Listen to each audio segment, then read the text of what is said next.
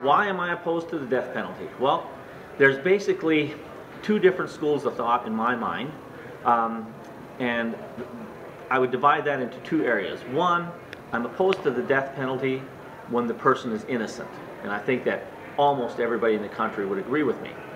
And let me talk about that for a minute, but before I do that, let me say the other side of that, just for an introduction, is on the other side, I'm opposed to the death penalty even with a guilty person, but there the reasons get different.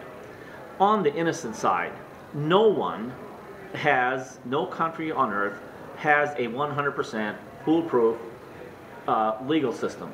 There's always going to be errors, and there's a few times when we get it absolutely wrong, and we know that to be the case because there's been a lot of DNA testing has exonerated people that have gone all the way through the system and were actually even on death row, ready to be killed, only to be found totally innocent of the crime that they were about to be executed for. Executing one innocent person is far worse than leaving 10 guilty people in jail for the rest of their lives. You know, it's not a risk that I would ever be willing to take. In my mind, we should just flat stop the death penalty because we know we don't have a 100% foolproof judicial system making sure that everyone is guilty before they're executed.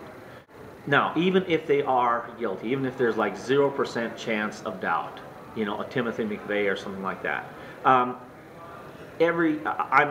pro-life. And I can't be for the death penalty in my mind and at the same time say that I'm pro-life.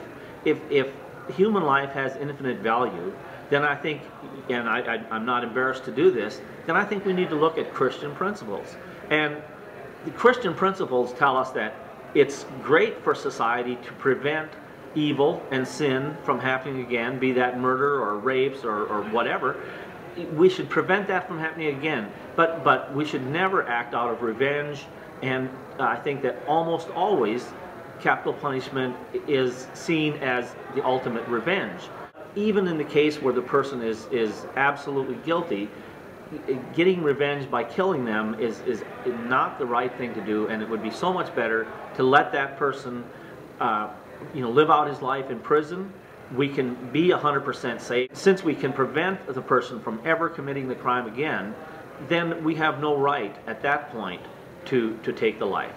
When you have a person that's been in jail for 10 years, has been through the appeals processes, and is locked in jail, you're not going to save any more lives by putting that person to death. And by the way, it's going to cost you more to put them to death than it is to keep them in jail for the rest of their life. So I see no justification for the death penalty in the case of a guilty person, and because I'm pro-life, I refuse to, you know, to even look at any example and say, yes, you know, this person should be killed.